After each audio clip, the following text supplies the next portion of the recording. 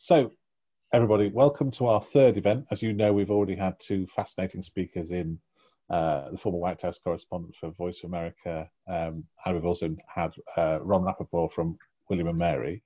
So we have gone outside Maryland, David. We've had Virginia as well. So we're moving out from Washington as we go on. Now, our three speakers this evening are going to tell you a bit about their organisation, what they do, and how they're involved in affecting the election. Let's start with Cynthia Richie Terrell. To explain, she's the founder and executive director of Represent Women, and she's also a member of an organisation called Reflect US Coalition, and she's now, I'm going to say outspoken, it's what she says in her piece, that she's an outspoken advocate for rules and systems return reforms and to advance women's representation and leadership in the United States. She's going to speak first. Then we'll have David Levine, who we've probably met before. Some of you know David. He's the Elections Integrity Fellow at the Alliance for Security and Democracy in DC, but also he's someone who's worked in elections for many years. I've met him, you might remember, in Richmond, in Virginia. And we finally got Sam Novey, who's co-founded Baltimore Votes Coalition, which is a coalition dedicated to ensuring every resident in Baltimore in Maryland is included in the political process. I don't want to do too much talking at this point because we've only got them for an hour. So we'll start with their introductions and their talks, and then we'll have questions for about half an hour afterwards. Cynthia. Thank you. How exciting. You know, I have to be honest, I wish I were there in person with everybody in the UK. It would feel a little bit of a relief because things are a little bit tense right now in the United States, but I suppose everybody is experiencing that in one way or another. But anyway, a real pleasure to be talking with everybody today and these esteemed panelists. So I'm trying to think what to put in my nutshell. In a nutshell, I worked on campaigns for years. I worked on campaigns for president, governor, Congress, an ERA campaign in the state of Iowa in 1992 when certain presidential candidates and their wives didn't support an equal rights amendment. So I got to go up head to head with Phyllis Schlafly and a few others about the ERA, but that's a story for another session perhaps. And then I also worked on some ballot measures for voting system reforms. And through that process, I really got to see the underbelly of the American electoral system. I think everybody hears about it and knows about it for different reasons. But when you work on a campaign, you soon realize that only certain voters in certain districts really matter. And there are huge swaths of the population who are never expected to participate, who live in uncompetitive districts and uncompetitive states, and are largely ignored in congressional elections and also in presidential elections. Probably 10, 11, 12 states really matter. That's a little bit fluid right now, but anyway, so with that background in mind, I helped to found an organization called Fair Vote with my husband, Rob Richie. And that really looked at a number of reforms that we thought were super important. Affirmative right to vote in the US Constitution, universal voter registration, an end to the Electoral College as we know it, and perhaps most importantly or formatively, an end to winner-take-all elections. You know them in the UK as first past the post. We largely inherited them, but we changed the name of them and call it winner-take-all voting in the United States. The consequence of winner-take-all voting in the US and in the UK's other former colonies, though New Zealand, Australia, a few other places have seen the light and changed their systems, is that we have a system that really protects incumbents, it limits competition, and it really fortifies the status quo. And when you have a fortified status quo of incumbents who are largely older and whiter and more male, I won't say maler because that doesn't sound very eloquent, you have a return election after election of that portion of the population. So my organization is trying to combat that high re-election rate of incumbents by looking at the systems that produce those outcomes and not so much the preparation of individual women candidates, which we probably should get a prize in the United States for the number of organizations that quote unquote train and mentor and prepare women. I haven't heard of a one that prepares men to run for office yet. We have a lot of those in the United States designed to prepare individual women. And while those are important, they don't get at the systemic barriers that really are the roadblocks for women running. The US ranks 86th in the world for women's representation as of today. 20 years ago, we ranked 46th. And it is not that the women in those 85 countries are better prepared or more clever or more skilled, or that the men are more sharing and gender justice oriented. It's that they have different rules and they have different voting systems. And so my organization, Represent Women, has looked at the best practices from around the world and now has looked at the growing body of information about best practices in the United States to come up with 4 main areas of work. We look at more intentional recruitment targets and donation targets so that women are more likely to be recruited to run for office and can run viable campaigns when they run. That's bucket number 1, so that more women run. Bucket number 2 are voting system reforms. The vast majority of the countries that rank above the US have some type of a proportional voting system. In the United States, we call that reform ranked choice voting. You know it as the alternative vote. In different variations for multi-seat districts, it's called the single transferable vote. But all of those systems, hands down, elect more women and elect more diverse candidates. So that's, we see, an essential part of more women winning. So you have women run, women win. We also have to look at what happens once women get elected. Are they able to serve effectively? Is there on-site childcare? Is there paid leave? Can you participate virtually? Of course, there's more openness to that now. Can you vote by proxy? Those are reforms so that women can serve effectively once they get elected. And then finally, how do we really make sure that women can lead? It's one thing to be in a legislature, but are you the chair of a committee? Do you get nominated to be a vice presidential candidate? Is there a norm around gender balanced leadership at the cabinet level that a number of countries now are really pushing? And we see all that as essential for normalizing women's political power, and can really accelerate the pace of progress. We saw Justin Trudeau in Canada appoint a gender balanced cabinet, Macron in France, South Africa and Ethiopia both have gender balanced cabinets, and we see that as an important mechanism.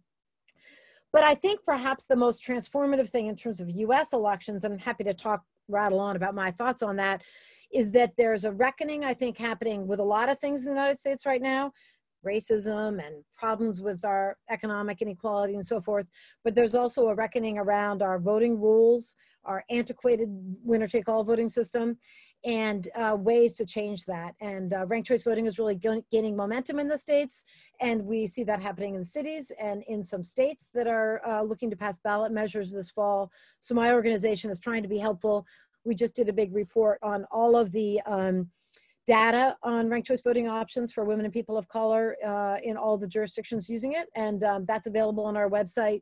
But we're doing a lot of other interesting research, and I'll wrap up just to say, we try to cover every place women could be in a decision-making body or might be marginalized from that. So incarcerated women, tribal women, women in US territories, women in the judicial system, women in the party nomination process. All those areas are things that we research. Then we turn that research into what we hope is helpful advocacy that's grounded in that research. Is that enough? Too much? Too little? That was brilliant, Cynthia. Thank you very much. It sounds like you fit quite a lot into your days. We'll come back to questions afterwards, but thanks very much for now, Cynthia. David. John, that's a tough act to follow. I'm going to do my very best. It's a pleasure to be here with Sam and Cynthia, and it's a pleasure again to be here with Democracy Volunteers. For those who don't know me, my name is David Levine, and I'm the Elections Integrity Fellow for the Alliance for Securing Democracy. That's a bipartisan transatlantic initiative housed at the German Marshall Fund of the United States, which develops comprehensive strategies to deter, defend against, and raise the cost on authoritarian efforts to undermine and interfere in democratic institutions, including elections. Right? ASD brings together experts not only on election integrity, but disinformation, malign finance, emerging technologies, and economic coercion, as well as regional experts to collaborate across traditional stovepipes and develop cross-cutting frameworks for addressing authoritarian threats. And just real briefly, since its launch in 2017, ASD has grown to a team of 21 staff in Washington and Brussels that analyzes a range of tools that authoritarian actors such as Russia, China, and Iran are using to undermine democracy in the United States, Canada, Europe, and beyond. In using innovative digital tools, right, ASD's analysis has contributed to public and policymaker understanding of foreign interference campaigns, and broader authoritarian efforts to undermine democracy. Our experts have shed light on how authoritarian interference affects the integrity of the elections, which of course is an increasingly critical dimension of our work as the 2020 US presidential election unfolds. The 2020 election has been and will likely continue to be tumultuous. We have already witnessed foreign interference efforts by Russia, which the intelligence community has highlighted and warned against. Meanwhile, domestic players continue to undermine perceptions of the integrity of the election, playing into authoritarians' hands and threatening to discredit democracy. Social and political divisions within democracies continue to widen, providing more opportunities for foreign actors to exploit. But regardless of who occupies the White House in January 2021, these challenges are not likely to dissipate, and efforts to address them will remain urgent. More actors, including domestic ones, are adopting parts of the authoritarian playbook utilized by Moscow, Beijing, and others to undermine democratic institutions and societies, right? And the development and spread of digital authoritarianism and accompanying technologies and related standards increasingly threaten privacy and freedom worldwide. As ASD's expert on the conduct of elections, my primary focus has been working with election officials and policymakers at the federal, state, and local levels, and developing partnerships with like-minded organizations to devise strategies to strengthen election security ahead of the 2020 presidential election. In February, I published the Election Officials Handbook, a practical guide with recommendations for state and local election officials to improve election security at limited costs. That was circulated to the over 8,000 election jurisdictions across the country and generated interest not only among American election officials, but also among domestic and foreign journalists, European election officials, and election observers as well. Leveraging the network of partners my ASD colleagues and I have built, I co-authored a report in April with an ideologically diverse group of colleagues that documents the election security funding needs for state and local governments during the pandemic. In another report with the Bipartisan Policy Center, I outlined recommendations for mitigating potential risks associated with more voting by mail. On August 4th, I testified before the U.S. House Homeland Security Subcommittee on Cybersecurity Infrastructure Protection and Innovation on steps that can be taken ahead of November to ensure the general election is safe, secure, and fair. And this Thursday, I'll be publishing a report with the International Foundation for Electoral Systems on how countries throughout the transatlantic region, including the United States, can continue to conduct secure elections amid the pandemic. My colleagues and I have also engaged with organizations with a dedicated interest in expanding ballot access and protecting voting rights. For example, ASD's Disinformation and Media Fellow Brett Schaefer and I have continued ASD's ongoing work with the National Urban League, drafting a piece entitled The Vote and the Virus, Inoculating the Election from Disease and Disinformation for its State of Black America annual report. ASD is also providing web trainings for local chapters of the National Urban League, the League of Women Voters, and other similar organizations to help targeted communities better understand, identify, and mitigate foreign efforts to use information operations to suppress voter turnout. ASD also joined the National Association of Secretary of State's Trusted Info 2020 campaign to promote election officials as trusted information sources, and is partnering with Common Cause on the left and R Street on the right to help election officials in 10 battleground states verify their social media accounts for November.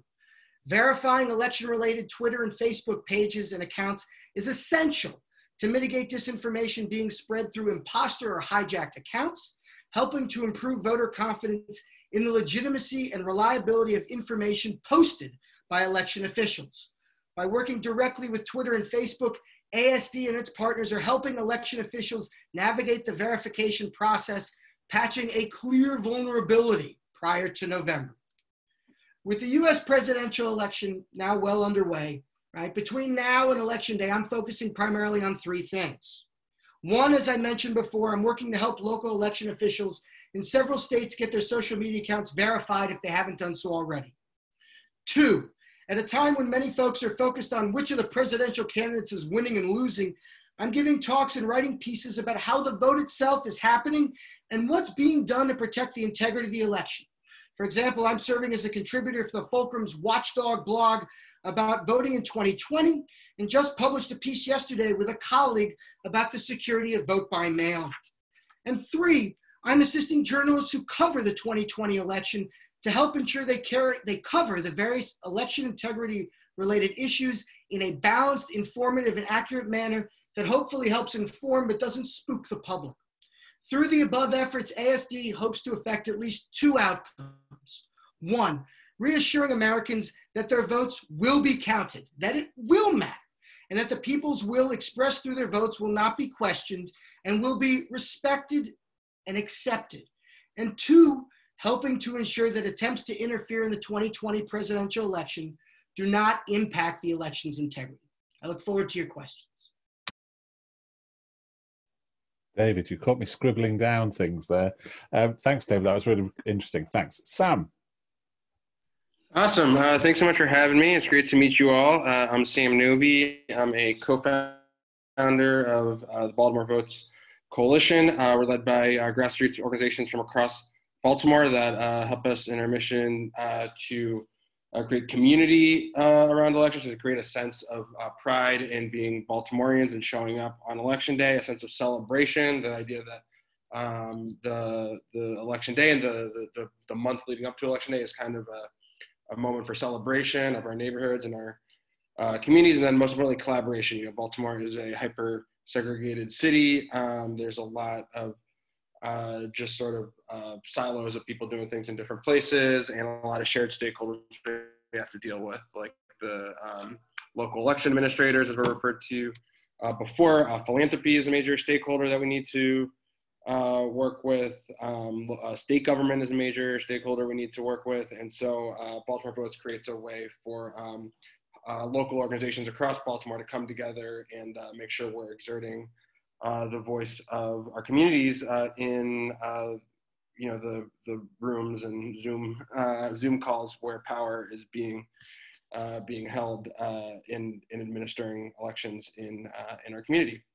So we've been around for a few years now. People knew us best for a program we ran in 2018 called Parties at the Polls, where we have a really strong culture of sort of neighborhood block parties in Baltimore City, and so that really translated well to having block parties at polling sites on election day, hosted often by the polling site owner, so by the church or the school where the voting actually happens. And there's a lot of good research showing that when you do this, when you most importantly invite the whole community to come to that community event, you get a significantly higher level of voter participation. So this year we've had to do a lot of things to adapt to COVID. So first off, we don't have neighborhood polling centers anymore, and vastly increased numbers of people voting by mail. So we switched Parties at the Polls to being something called Party at the Mailbox, where you get I wish I had one of the boxes with me right now. We have a box full of voting swag, a Baltimore Votes t-shirt. We have a local art school that makes incredible I Love Baltimore, So I Vote posters that are up all around town. I just got a shipment of yard signs we're including in the box this time right now. And so we democracy lovers in Baltimore, over 3,000 in a city of only 600,000 signed up for these in the primary. Sign up to get one of these boxes, and instead of having a party at your polling place, you have a party in your new polling place in your own home, and you decorate it like Christmas. And then we have a Zoom call with a lot of DJs where people kind of dance in their homes. And I know it sounds kind of hokey online, but people have a good time with it. And we also do activations leading up to election day. So, so we had a big car parade to the Dropbox in the primary. We'll have a couple of things like that. Where, even with social distancing, you can still get out there and play music and one of our local neighborhood partners just put out this dance that everybody's going to do at the drop boxes. It's going to be very popular. So that's been, a big focus for us. And, going forward, we are looking at providing really high quality information, as, this is a new voting process for a lot of people. So people have a lot of questions, and there's also a lot of disinformation, misinformation out there. So how do we provide really clear, easy to understand, easy to share, materials that these folks who get involved with Baltimore Votes can then share with their own friends and family and their communities. We've also done a lot of poll worker recruitment. So, we had a lot of needs for poll workers this year. The current poll worker force is, older and at high COVID risk. So that has been a major focus as well. And then going forward, all those activists who come in through Party of the Mailbox are the types of people who might advocate for the types of reforms that Cynthia and David have been talking about. So we're very much trying to grow a base of people who love democracy and are committed to the full participation of every Baltimorean in our political process. And then we work to mobilize that base election after election and on issue after issue. Brilliant. Thank you, Sam. Can I say that I've never met three more enthusiastic people about democracy. Perhaps it's because it's 2:30 there and 7:30 here, I don't know. But thanks very much for those introductory comments. Can I ask you a question, a chairman's privilege, before we go on to the questions of the audience? Obviously, the biggest conversation we hear this side of the water about the US election is the impact of vote by mail and how it's going to have, one side thinks it's the devil incarnate, the other side think it's the solution to everything. Where is the balance in this? Obviously, lots of people want to vote by mail. Is this the solution to the challenges you have this? Yeah, so one thing I want to say is I think there's a real tendency to both sides U.S. political conversations. So there are not two sides to this issue. There is one side, which is that 1 in 3 ballots were cast by mail in 2018. It is safe. It is secure. It is used by our military. It is used by people across the country. And what the people who want to suppress the votes of many Americans want to do is create confusion by making it seem like there's two sides to this issue. There are not two sides. There's one process. You must forgive my provocative nature as a former academic. Sorry, I didn't mean to get, but I set the seminar question and get the reactions. David. I'll add on to Sam's point and just make a couple of things, right? One is, right, I think the security of the vote by mail process is well established. It is a secure process, right? And many states have a number of checks and balances in place to help ensure that it's secure, whether it's being able to have ballot tracking systems, whether it's being able to have, right, signature verification mechanisms, or whether it's, right, any number of other checks in place that frankly make it so that the idea that, you may have heard from some folks that the ability, right, that there's an ability to counterfeit ballots in other countries, and nothing could be further from the truth, right? The Department of Homeland Security, right, recently came out with a report that very much showed that if the proper protocols and protections are in place, that the vote by mail is a secure process. And the flip side, right, which is one of the things that you've talked about and we've spoken about, John, before, is, right, the implementation. And I think that's a different piece of the coin, and it's worth discussing, right? I think that it's worth acknowledging that there's been a scaling up of vote by mail. That's come about as a result of the pandemic. It's worth noting that in some recent elections in certain states, right, that there's been a higher rejection rate. But it's important to parse out what those reasons are. And it's also important to note that as a matter of course, that if adequate, right, education and outreach can be done, and that if people are fully informed about what processes are in place, that the vast, vast, vast majority of people that make use of the vote by mail process will be able to conduct, right, be able to cast successfully their ballot.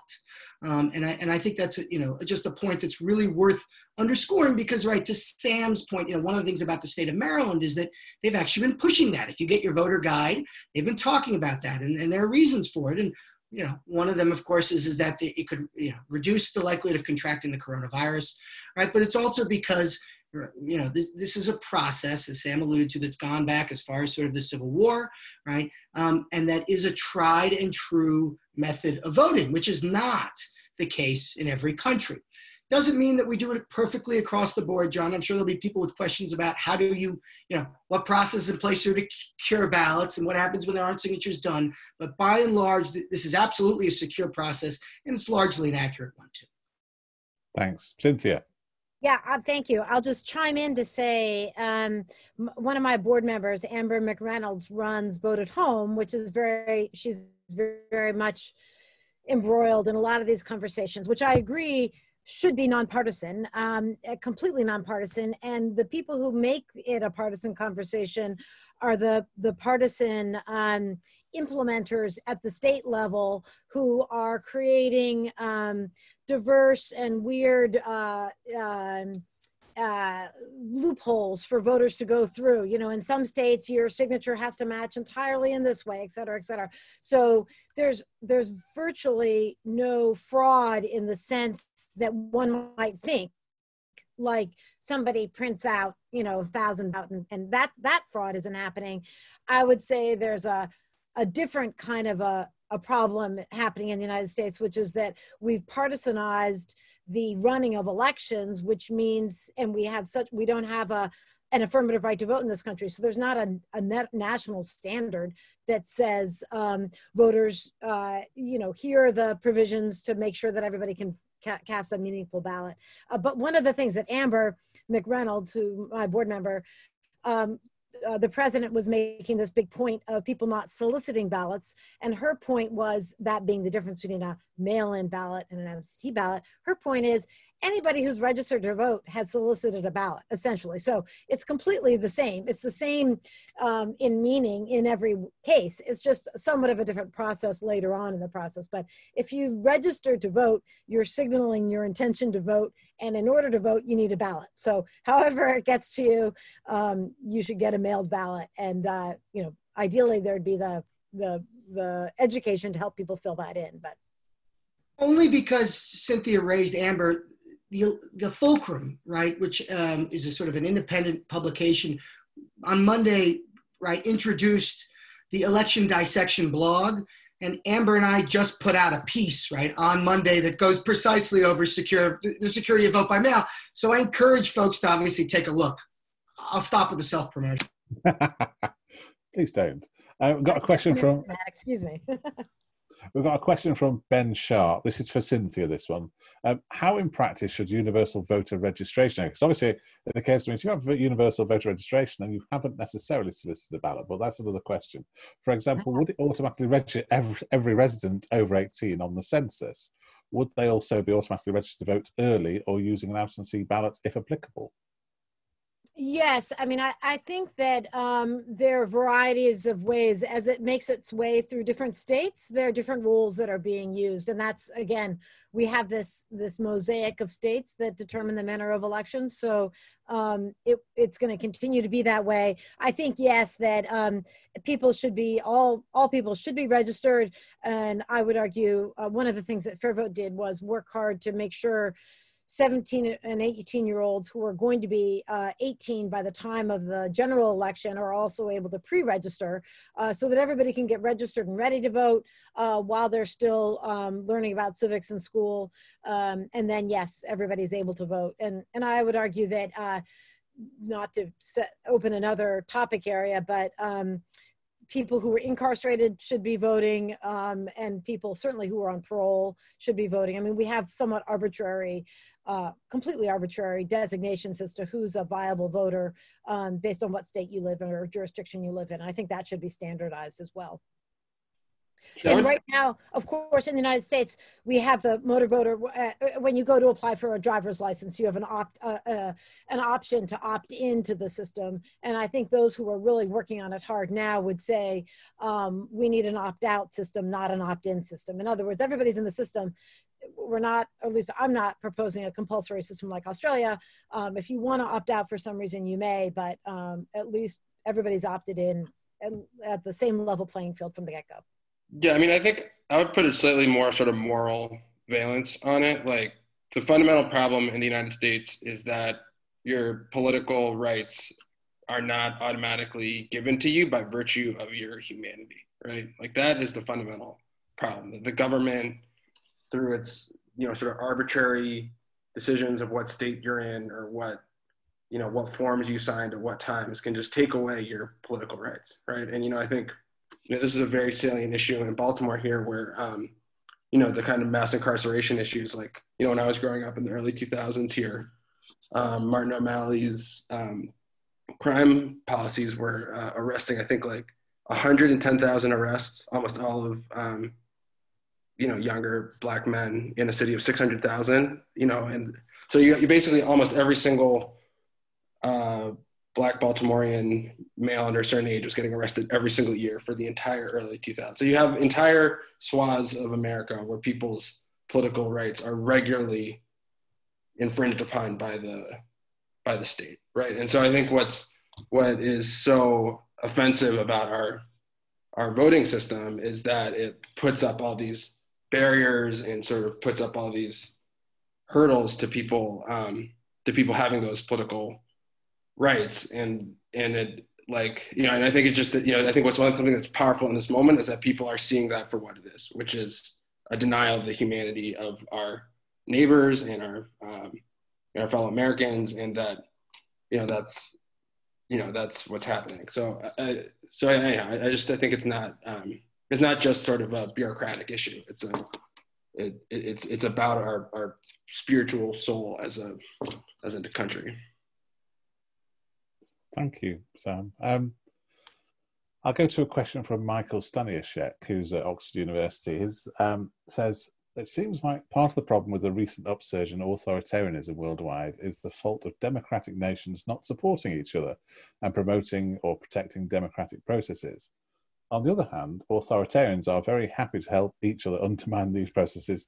Grave concern is a phrase that we commonly hear from diplomats and others, but how many countries actually follow through on those concerns? I guess that's David. No, I appreciate the question, and I think the points that are made are fair. I mean, I think we've seen some discouraging trends with regards to sort of authoritarianism on a global scale. This issue is not unique to the United States. Obviously, it's and I think a couple of things are worth noting. Right, one is, and I think it is incumbent in part on democracies, and I don't just mean the United States, I mean others as well, to be thinking of, right, what, amidst the current environment we live in, right, when I talk about the current environment, I'm talking about the coronavirus pandemic, I'm talking about the ongoing threat of foreign interference, I'm talking about sort of social unrest that stems from things like, right, the recent deaths and homicides of folks like George Floyd. There has to be a proactive, positive vision of what democracy looks like. It is not enough to sort of be responsive or to emulate the tactics of authoritarian, right, actors. And that introduces its own sets of complications, right? Because, it is, by our very nature, right, we don't want to be in the business, per se, for example, of regulating content, right, on social media. And of course, that leads into some real difficult, challenging issues around, right, mis and disinformation that exist. I think another thing that's really important, and it's certainly something that the German Marshall Fund, the Alliance for Securing Democracy, harp on, is this really begs for, right, greater democratic alliances and more working together. Right, this notion that you're going to go it alone. Right, go it alone in the face of these kinds of threats, right, does not pass muster. It's whether you're talking about working together to counter foreign interference in elections, right, dealing with the coronavirus pandemic, right, tearing down international institutions that are critical, right, to promoting democracy is really, really important. And so I know that probably didn't get entirely at, right, these questions, but it's just sort of, I think, a couple, foods for thought, because I know this could go in a whole different direction. Thank you, David. I'm going to combine two questions now, one from Harry Bush and one from Liz Blunt. You probably know Harry is one of our members of staff. Liz Blunt is a former BBC journalist. She says one of the issues of postal voting, what you'd call mail-in ballots, here in the UK, is the possibility of pressure within a household. Is Cynthia worried about how women not being free to vote as they wish because the head of the household fills in the ballots for the whole family? Do you think that's a problem, Cynthia? And the question from Harry is, bear in mind all the disinformation, asserted disinformation about postal ballots or mail-in ballots. Do you think there's going to be a belief that those are less valid and it might, as a consequence, make fewer people engage with the election because they think their vote might not count? I'll go with Cynthia first. I think the first question is quite interesting. Of course, in the anti-suffrage movement 100 years ago was very much focused on the thought that women were going to just vote like their husbands anyway. So why let them vote? Which you would think, if they're just going to vote like their husbands, then it shouldn't worry men so much, because then, you know, the men were all in charge. But I think that whatever vestiges of that remain, and I actually haven't seen any studies, so I don't know any quantitative data on this, and I live in a bubble filled with former administration appointees and so forth. So I'm not the best judge of what all the other Americans think. I suspect if there is that kind of impact happening within the household, that would play out whether it's a postal ballot or a going to the polls. I think in cases where there's that a rigidity, and I'm just going to guess, maybe men are more likely to wield that in a way that's persuasive. I suspect that might happen whether you're filling out a ballot with your husband standing next to you in a voting booth, or in your husband's next to you in the other room and you're filling out a paper ballot. But as I say, it's not something that I'm particularly worried about, but I'm open if there are some studies or data or polling coming out. I think there's no evidence of that, but that's a little misleading, because I'm not sure that anybody has studied that, at least that I know of. David and Sam maybe know otherwise. David. Yeah, I think to go to just expand upon what Cynthia said, right? The National Academy of Sciences, right, did a report in 2017, 2018, looking at the security of our vote, and I think, you know, one of the things that they, you know, noted, right, they did note that there's this possibility, right, of coercion, but I think it's important to note the top line point, which is there's not evidence, right? There's not documented evidence indicating, right, statistically speaking, that this is some kind of sort of significant issue. Now, you know, you can, you know, so, and I think if there were, then we would see the trend lines, right, going in the other direction, right? And what we see here in the United States playing out, right, is that we see more, right, sent to all registered voters. We see more voters that are going to be casting ballots, likely by mail, than they ever have, right, before. And so, you know, I think the top line point is there isn't evidence or anything documented to suggest that that is an issue, but it's certainly something to be, you know, I think it's certainly something to be mindful of, and it's a fair question. Thanks, David. I'll just hop in quickly to say that the use of mail ballots, and in some states, ranked choice voting in primaries on the Democratic side, the results, you know, double or triple the number of voters participated. So I think that's pretty significant. And we, as Sam said, I think there's a moral imperative to create the conditions where everybody can participate in democracy in this country. So in that sense, I think just sheer volume of people offsets that concern.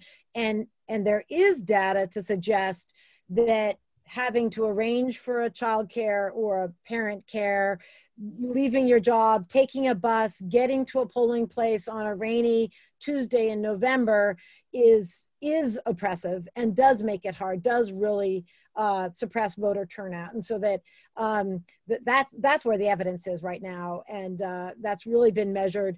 And if you can allow people to do early voting or vote by mail so they have a longer period of time to participate, I think that really benefits people who don't have all the time in the world on a Tuesday afternoon to go wait in line for 10 hours. Sam, do you have any thoughts on this? And don't forget, the second part of the question was, do you think people are also concerned their votes might not count because of all the negative media about mail-in ballots? Sam's on the move again. He's gone outside. Yeah, sorry. Sam, did you hear my question?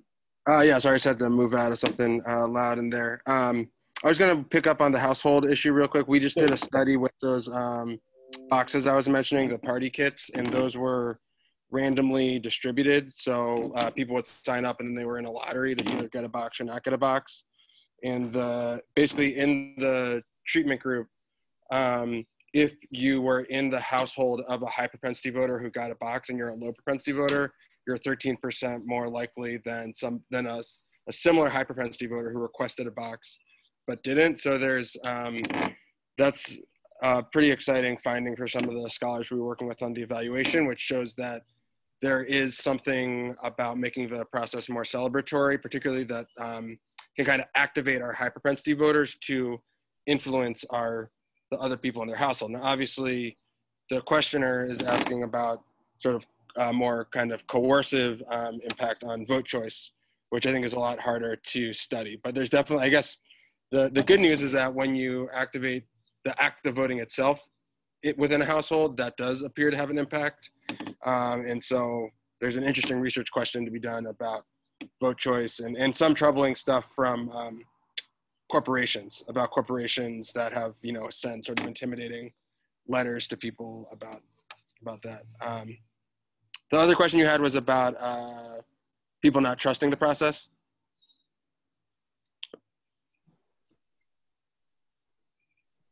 Whether there might be depression of people voting because they might not think their vote might count because of all the negative media around mail-in ballots. Yeah, I mean, definitely we've heard a lot of that here. I mean, I would say that's probably one of the points of it, is I think all the negative media is to try and stop people doing it. Yeah, I mean, definitely people really enjoy the ritual of going to vote. I mean, I think one thing that we focus on a lot is like, what makes it feel meaningful to go vote. And a lot of people, are really used to their neighborhood polling place. One thing we've heard a lot from some of our partners is that people are used to sort of seeing the same people from their neighborhood who work the polls, like there's kind of a little bit of a ritual around it. But I think people are kind of replacing that with the drop boxes are actually a really big deal. Someone was just telling me that there was actually literally right a block from my house at the box by the art museum here. There's like a line at the drop box of people bringing their ballots back right now. People are creating new rituals around the drop box. So I think the number one piece of feedback isn't so much, I mean, definitely people are confused about the process. It doesn't, when you're at the site, you actually put the ballot in the thing and it feels super real in a way that's a little bit less satisfying in vote by mail. But I think as we talk to more and more voters, we're definitely hearing that people are just sort of creative about generating new rituals that make it feel meaningful in a new way now. And one of our what's one thing that's incumbent on us as democracy activists is to facilitate the creation of those rituals. It's not just about getting our election administrators to run the process well. It's about getting them to do it in a way that feels meaningful, right? And so that's where the community part comes in. Thanks, Sam. I've got a question from Brabuce Brahimi. She's in Kosovo, and by the sounds of it, they have a much more functioning democracy than we do. The question is about the value of votes. Okay, so in your presentation, Cynthia, you talked about the value of certain votes and other votes that don't matter. And reflecting on David's efforts to ensure that all votes were counted and that all votes matter, could you explain, both of you, whether all votes matter or they don't in the United States? I think talking about the first past the post system. I think there are a couple of pieces, right, that are important. So one, what Cynthia, I think, is talking about, right, is about some of the, very much some of the frameworks, right, and some of the issues that exist that are right, unique to sort of our electoral system and processes, and whether we're talking about, right, systems such as gerrymandering and how that process is done on an every 10-year basis, right? Issues about, right, people's eligibility and the steps that they need to go through in order to be able to successfully cast a ballot, right?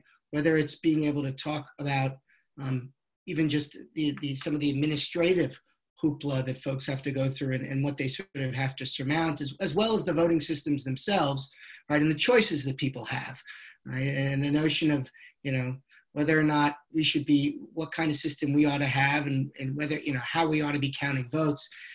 I think one of the things that I think is, really important for me is to echo a point that our former Director of National Intelligence, Dan Coates, put out recently, which is we really ought to be, we need to be reassuring folks that if they, right, they cast a ballot, that in fact it's going to be counted if they do all the steps properly.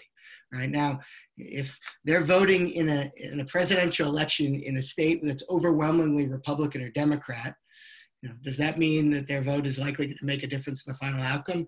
Perhaps not, but I think I'm really speaking to the fact that the votes ought to count, right?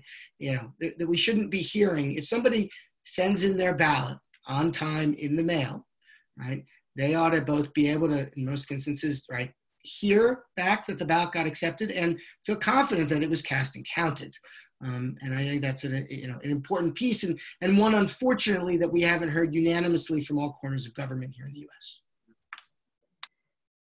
All good points, David. I would add that one of the things that's very unique to the United States is that we vote on so many things. There are so many races up for election. So we vote on precinct level officials. We vote, I vote in city elections where I live. I vote in county elections where I live. I vote for state legislature. I vote for statewide executive officials.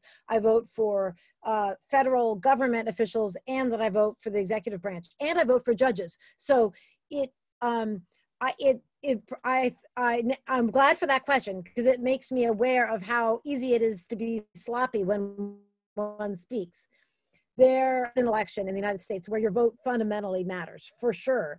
It just may vary from district to district, depending on how many candidates are running and what the structure of the race is.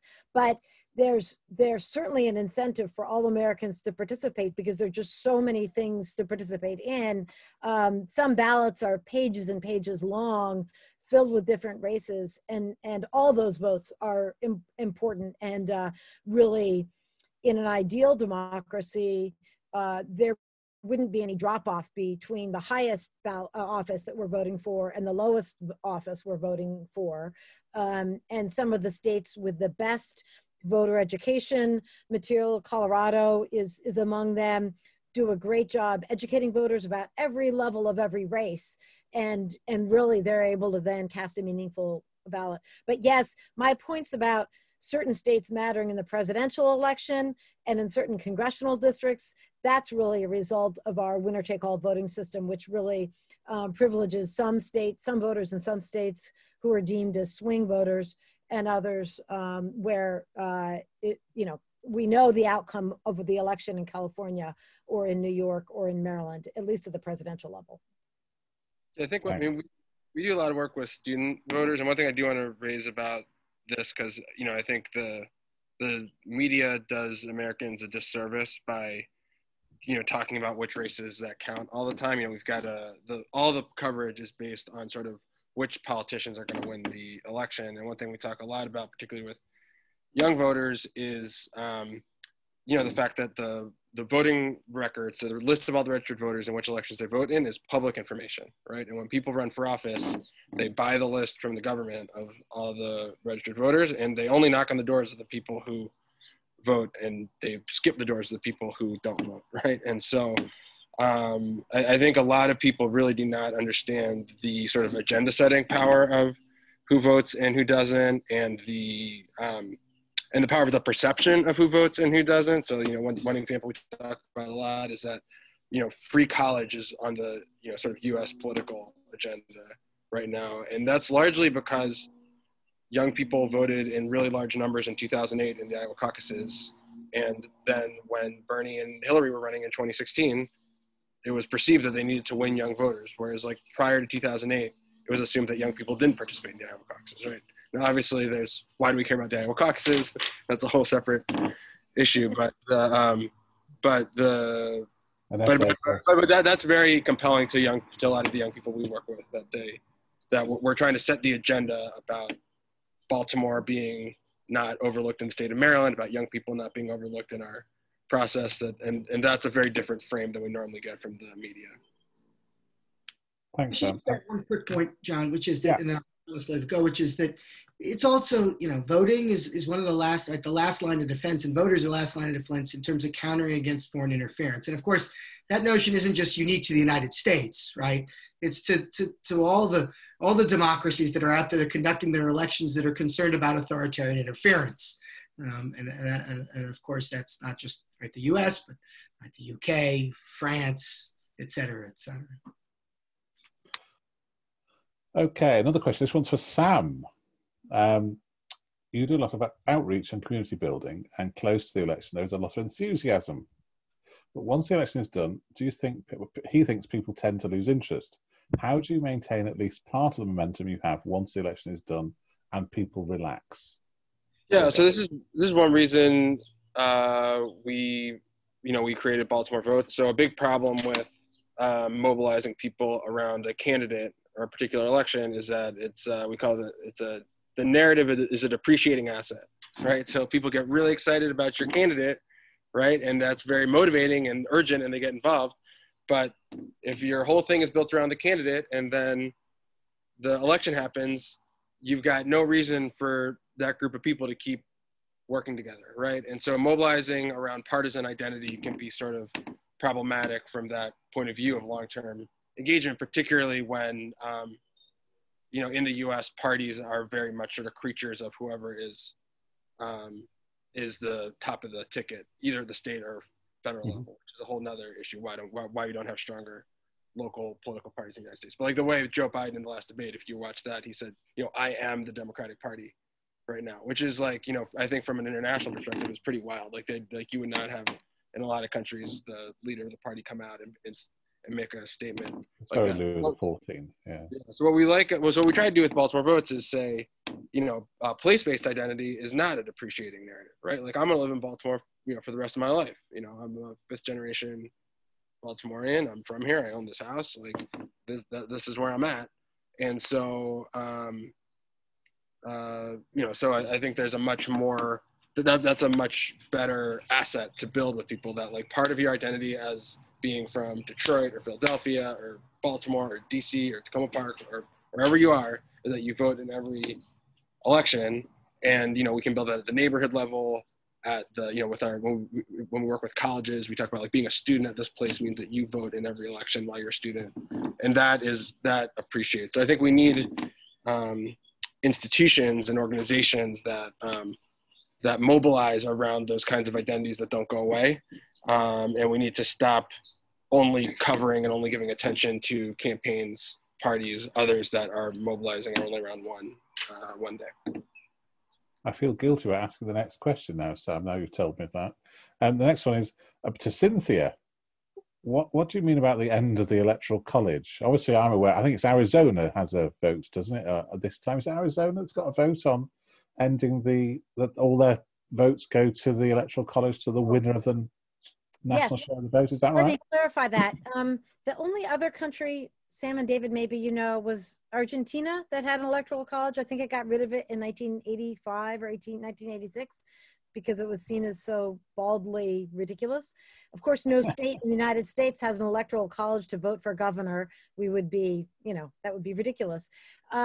So here we are. We have an electoral college. There's a great outfit that Fair Vote has been involved with now for a long time, since the 2000 election, which is to ensure that the winner of the national popular vote matches the winner of the electoral college vote by forming an interstate compact among states. And when there are enough electors in that compact, those states award the winner of the national popular vote their electors. And so it's not, there are some in the United States who I think are foolhardy, who talk about a constitutional amendment about that. That's not, we're not going to have any, if we can't have a constitutional amendment on the ERA, I definitely don't think we're going to have a constitutional amendment on big systemic changes like abolishing the electoral college. But fortunately, there is this great, very successful national popular vote effort underway to gather state commitments to award the winner of the national popular vote their electors, thereby creating a synthesis between the electoral college and the national popular vote going forward. And that's what I support. David, fan of the electoral college? Yes, I think Cynthia has more to offer here. I think one thing that I think is really important to note, which I think is important, is that part of election integrity, right, is ensuring, right, that you want outcomes and results that are reflective of the will of citizens. And when you don't have that, right, there are a number of potential consequences and spillover from that. One from my end that I sort of see is that provides, right, fodder and an opportunity for, among others, foreign adversaries to exploit the system and suggest that the United States, for example, is no better than they are.